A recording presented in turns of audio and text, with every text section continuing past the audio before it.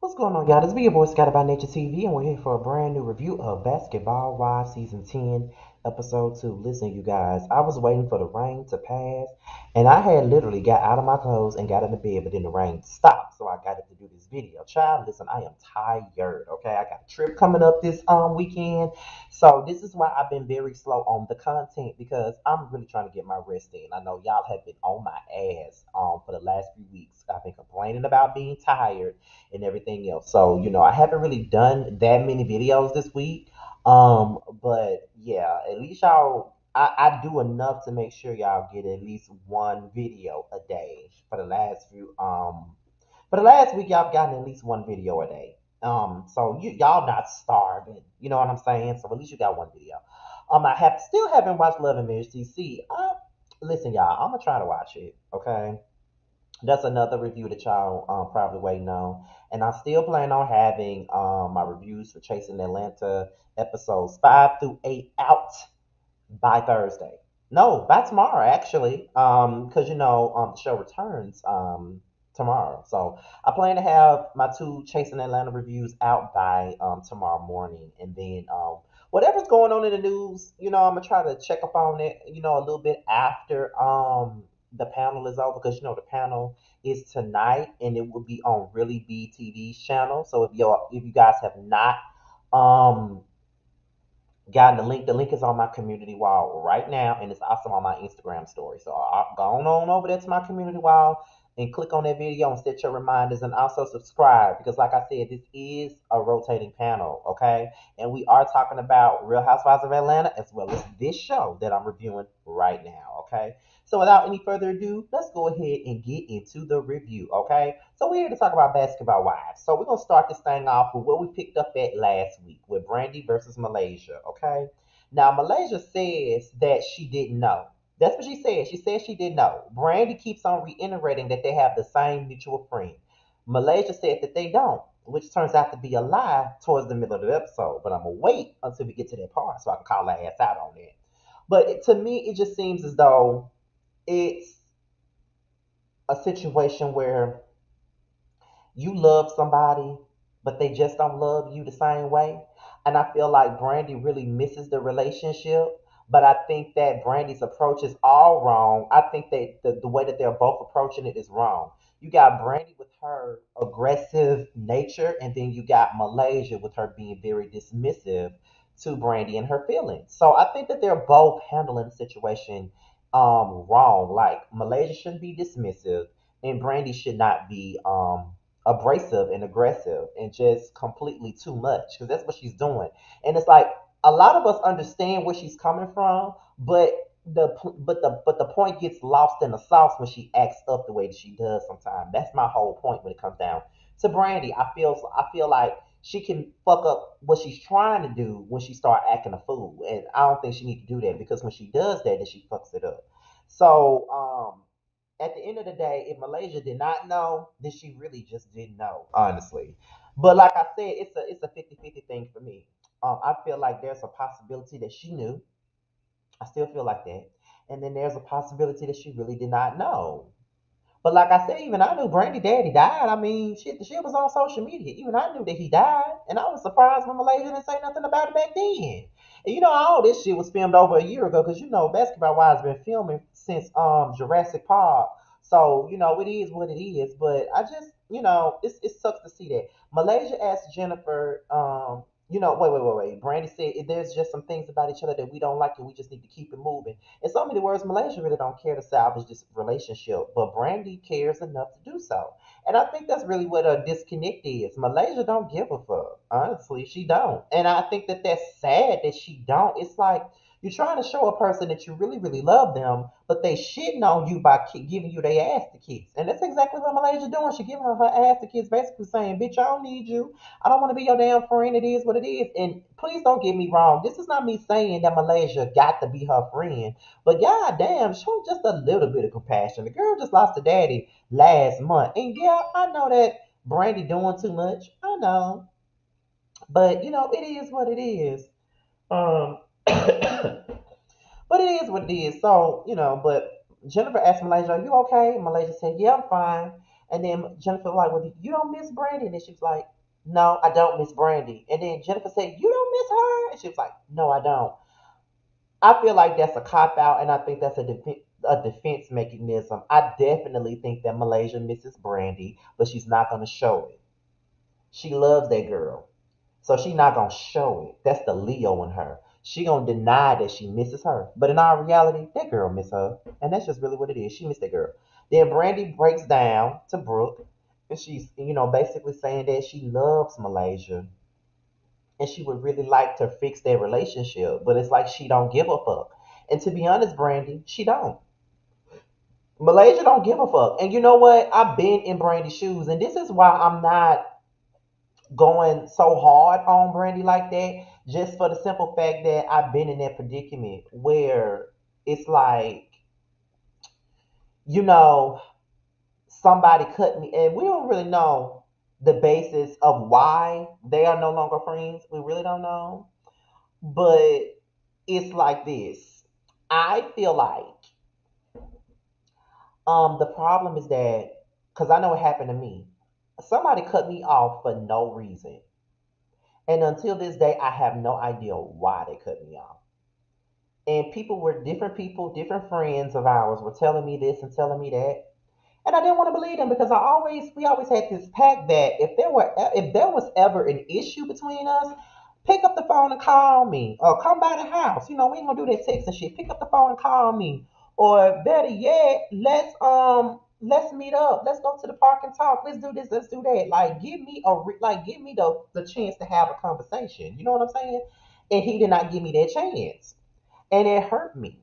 It really, really hurt me. You know what I'm saying? Like it hurt me. It felt like a divorce. It felt like a relationship that I love, because one thing about it, that person was a friend that I absolutely adored. Like I loved him. Like for real. I love that boy. Anytime you see, it's like we had so many things in common and we knew how to handle each other. We were both Aquarius. His birthday was February the 8th. Mine was February the 12th. We both loved music. Oh my God, we had so many similarities. He would disappear when he was going through things, and by me having the same personality as him, I understood him while others did not, and I waited in the wings until he got better, and he eventually he comes back. That's how it was. So when he just up and stopped talking to me, that did something to me, and it hurt me. And I was trying to talk to him and see what was going on. He kept saying that, oh no, no, no, no, no, no, there's nothing going on. We're good. There's nothing going on. There's nothing going on. Absolutely nothing. But it was obviously something going on there. You know what I mean? Like it was obviously something going on. And I just felt like he was lying, because I didn't think that the people that was telling me there was a problem would have a reason to lie on him. Like, like, what the fuck is he lying? What the fuck would they be lying on him for? You know what I mean? Like, he ain't nobody to be lying on. You know what I'm saying? So I was hurt by that. I felt it just like Brandy. Like I was hurt. Like I cried tears over that man. Like, cause we did a lot of stuff together. Like anytime you saw me, you saw him. Anytime you saw him, you saw me. Like we was always together, to the point to where people thought that we were in a relationship. Like I remember one time we went to a wedding and we both wore the same color, and people just put everybody on blast. Like, oh, now I know they fucking now. Like we was just that close. We even kissed before. Like like that's how close we are. You know what I mean? Like that's how close we are. Like we had a great bond, like a deep ass bond that nobody would ever understand. So when he stopped dealing with me, it was hurtful. And when people were telling me that he wasn't dealing with me, it was hurtful even more, because why are they telling me? Why you're not telling me? Then when I confronted him, he denied it. But he kept moving like he wasn't fucking with me. And that was bothersome. And one time he called me and he said, everything is good over here. Like I had to go through some therapy, because he lost his mom and stuff. So he had relationship issues. Like he had a lot of stuff going on around the time his mama died. And he kind of distanced himself from everybody. And he was like, I'm gonna come back around you and the guys. We're gonna have us a great time. It's gonna be like old times. And I was so excited, but then it was my birthday. And I invited him to my birthday celebration and he didn't come. And then the very next year, I told him happy birthday. He thanked me. He said he loved me. Then he told me happy birthday. And then it was like, okay. And then after a while, I felt like I was kissing his ass, and I just stopped texting because it felt like I was begging him. You know what I mean? Like that's what it felt like. It felt like I was begging him for some attention, and you know what I mean? Like that's what it is. You know what I'm saying? So I was floored when he stopped talking to me, very floored, and I was like, oh my god, hold on.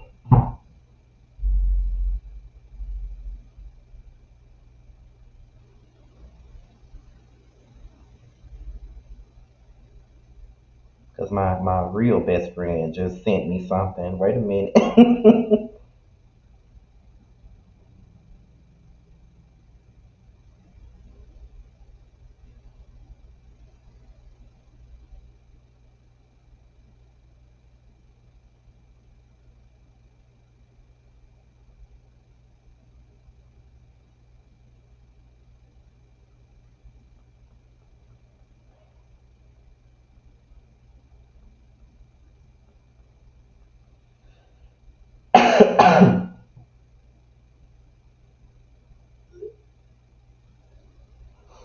Okay.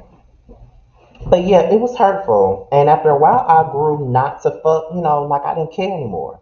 And I remember the first time I saw him, I had not seen him. The first time I saw him was 2019. I had not talked to him since 2016, but I hadn't seen his face since 2014. So it had been 5 years since I seen him. When we finally saw each other, I felt like Brandy.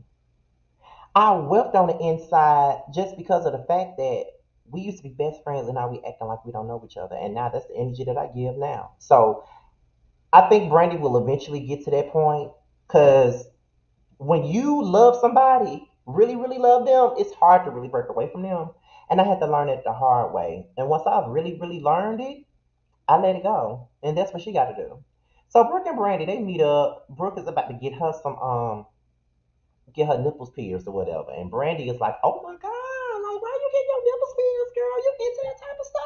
And, looking at Brooke, she look like she into that type of shit. So Brooke gives condolences to Brandy. And Brooke is just trying to be, there for Brandy because she saw the hurt that she endured with that conversation with Malaysia. And she just feels like, she just lost her father and she needs people around her that's really going to support her right about now. You know what I'm saying? So that's where she's at with it. And Brandy is very appreciative of Brooke and her generosity.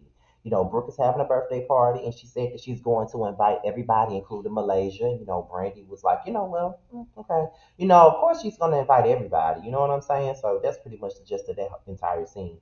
So we get to this scene with Angel, rock star, Duffy, and her boyfriend Iman. There's awkwardness in the room. Like it's awkwardness as they're eating their food. It's very much so awkward. Like Duffy and Amon, they switching food, they switching plates out. That's something that they do. But you could tell on the other side of the table that Angel and Rock are having some issues right about now. So it's awkward. And now they put their issues out on the table. And that's one thing that I don't agree with. Like that was like Candy and Tide this past Sunday. Like y'all putting y'all issues out there so everybody can have something to say about it. Like don't put your issues out on the table like that, child. Don't put your issues out on the table like that, honey. I just feel like that's really not the right thing to do. Don't put your issues out there in front of people because then that gives people, some opinions about certain things. You know what I mean? Which is how I felt about, some situations that happened this past weekend with with two people that y'all some of y'all might be familiar with. I didn't like the fact that stuff was going on in front of everybody because now everybody got a goddamn opinion. But it looks to me like Rockstar don't deserve Angel. He don't deserve her. I don't even know why the hell Angel even with this corny ass nigga. Like the I thought he was like he was a sugar cube. Like me, Terrence and Josiah. That's what I thought he was giving. I thought he was giving cube, okay?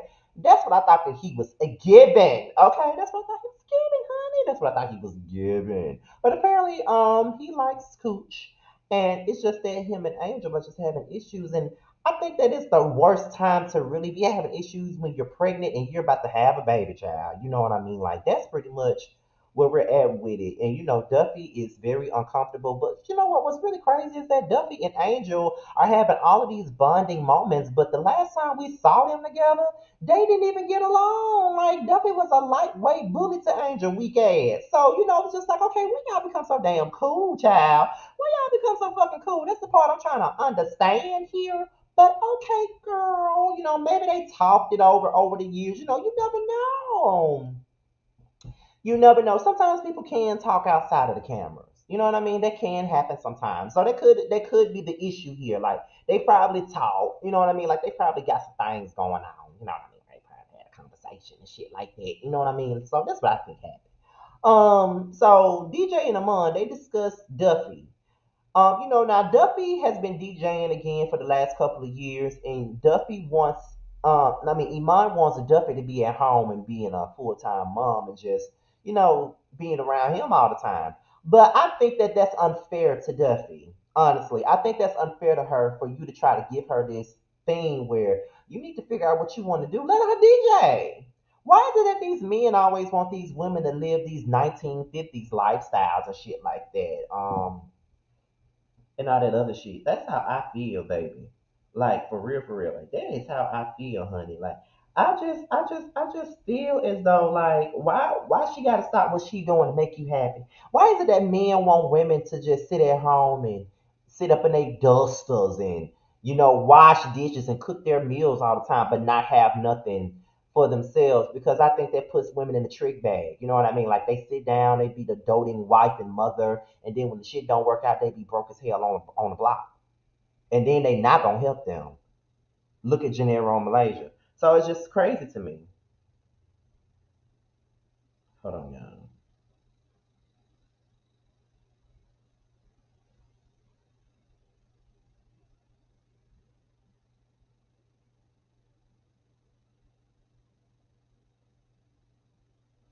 Okay.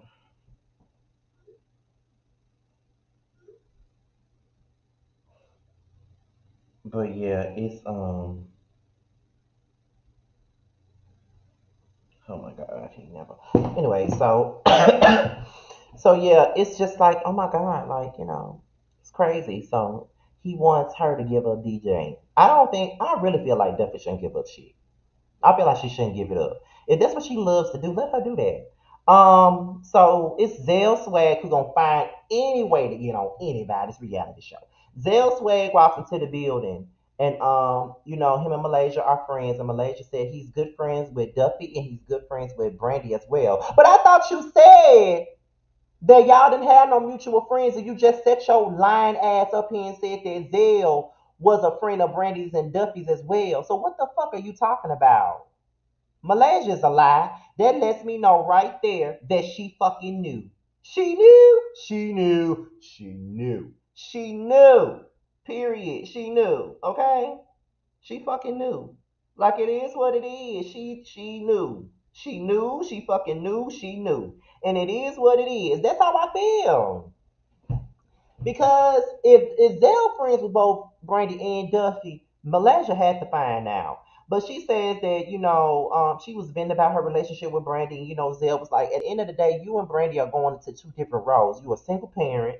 You know, Brandy is married. You know, you got a lot of stuff going on. And then Malaysia breaks down. She was like, I'm going through things. I'm going through things. And nobody calls me. Nobody tries to check on me. Just leave me the fuck alone. Here's my thing though. It just feels like history is repeating itself because you came for Drea about the same damn thing that Brandy came for you about. So it's like the same thing you were saying about Drea, you doing it to Brandy, but I guess the only difference is you and Brandy have not been friends in 3 years. And I think that's where the disconnect comes in at. You know what I'm saying? Like that's where the disconnect comes in at. You know, because y'all ain't been friends in a while. So that's why it's kind of like, okay, girl, you know, but I don't know. Malaysia, it's for me, it just feels as though like she knew that she had, The last two seasons, Malaysia knew that when nobody fucking with her, so now she want to come on this season and be the victim. Like that's how it comes across to me. But like I said, both Brandy and Malaysia should be handling their relationships in a different manner. So the next scene is Brooke, Brandy, British, and Duffy. They talk about the dinner guest list and how everybody's gonna be there, and then Brandy says that she loves Malaysia. You know what I mean? Like Brandy loves Malaysia, and even in that situation, she was still defending Malaysia. And I think that that's crazy because Malaysia just set her ass up here and said that she don't give a fuck about this friendship. She don't give a fuck about changing nothing about it. And you still got her back. You still got her back. Even though she ain't got yours, you still got her back. I know how that feels. I definitely know how that feels. Because when I was friends with another YouTuber, and y'all know who he is, when I was friends with another YouTuber, I was hurt by that friendship ending too. And it took me a long time to get over it. Like I had my moments of sadness, I had my moments of anger, I had my moments of hatred. And I got to a place to where it's like, okay, girl, like we're like you're doing great things. Like you're inspiration to me, even though I don't fuck with you. You're an inspiration to me. Like you're doing big things, great things, things that I aspire to do, and things that I'm finally going after. Because if you look at it, we were once in this together. So it's kind of like just watching you go after the things you said you would. It makes me want to do the same. So you are inspiration to me, regardless of how I feel about you. You are an inspiration to me. So it is what it is. So it's like okay, cool. We in this bitch. So it's kind of like, girl, we in this bitch. You know what I'm saying? Like we in here. Period. And I even, I used to defend him too. Like when people, even now, like I don't want nobody to bash him. You know what I mean? Like I don't want nobody coming in my platform saying some bullshit about him. I don't want nobody dragging him. Like I don't want none of that. Because at one point in time, that was my brother. You know what I mean? Like that was my brother at one point. So, I just want people to win. Like that's it. I want folks to win, regardless of whether I fuck with them or not. I want them to win, and it's just how I feel. You know what I mean? So just seeing Brandy defend her just goes to show you who cared for who more than the other. And then Duffy starts discussing her issues with Iman, and then she's just basically saying how he wants her to give up DJing, but she doesn't feel like she needs to. And then we get into British and Duffy. They discuss Brandy and Malaysia's breakup. And Duffy was looking like a child in this situation. I'm just gonna be 100% honest with you. Duffy was looking like a child because she let it be known in so many words that she don't want them to be friends. You know what I mean? Like she don't want them to be friends. And I just felt as though she always had been jealous of, you know what I'm saying? She always felt like she would be, I always felt like she would be jealous of Brandy and Malaysia's relationship. Like she will always be jealous of their friendship. And she feels like if she gets back with Malaysia, then she's not going to fuck with nobody. I just think that Duffy was doing too much in that particular regards, and I don't think that. I think that this is high schoolish and childish. I don't even know why you're so invested. It ain't got nothing to do with you, no fucking way. Why do you even care? So we get into Brooke's birthday dinner, and Brooke realizes that everybody's there but Malaysia, and then Brandy starts defending Malaysia once again. She was like, maybe she got something going on. Steady making excuses for Malaysia while she's not around, and then Angel gets a phone call from Rockstar. She hangs up in his face and she decides to take off. So she leaves before the dinner even gets started, honey. Then Duffy starts irritating Brandy with the whole, that's my best friend. That's my best friend. Don't say nothing about her ex best friend. Don't being passive aggressive as fuck, right? So Brandy was like, okay, I'm getting annoyed by Duffy. So she goes and then she checks Duffy. And then she basically lets her know, stop doing that. You're doing too much. And then, she's like, I'm just telling you, stop defending her. Like, she don't give a fuck about you, which she don't give a fuck about her. There ain't no lie now. She don't really care about Brandy at all. She pretty much said that in so many words that she don't really give a fuck about her. So she ain't lying about that. But it's just the way you do it. And I'm glad that they were able to come to the conclusion that they came to, and they was able to hug it out and go on back in the room. So after that, the dinner was over with. Jackie checked on Malaysia. Malaysia went to go get her children, and they on their way back to LA.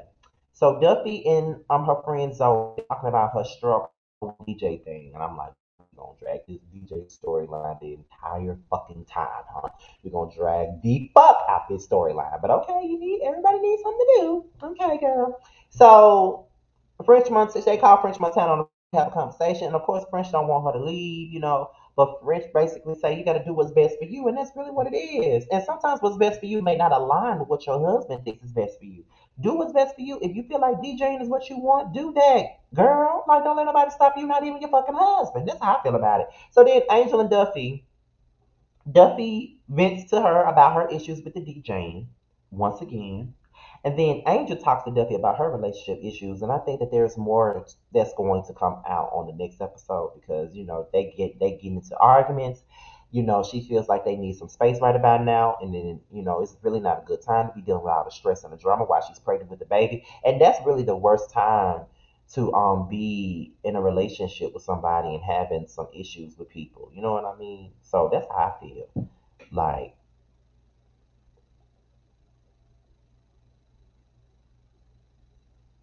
I just I just like listen, like for real. Like I want to know what's going on because Rockstar ain't working. He really not. Like, he ain't working at all, honey.